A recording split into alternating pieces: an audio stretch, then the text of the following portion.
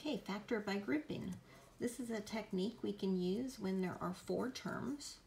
So we have 4 terms here. They're separated by plus signs. Here we can understand that it's plus a negative, plus a negative.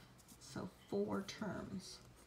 We're going to group together the first 2 terms. There's nothing in common between 3 and 4, but there are 2 x's in common. So we can factor that out. And then we have 4x left, and a plus sign, and a 3. Then we can bring that minus sign down, so we're going to factor out a minus out of both of these. And then the greatest common factor between 24 and 18 is 6. And here we have 6 times 4 to get 24 and an x.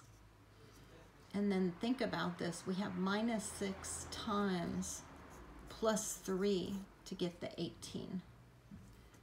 Okay, and now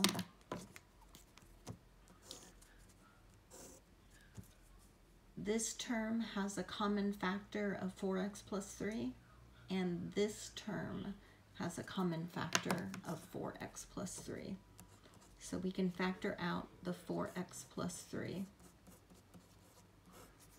And that term multiplies x squared minus 6.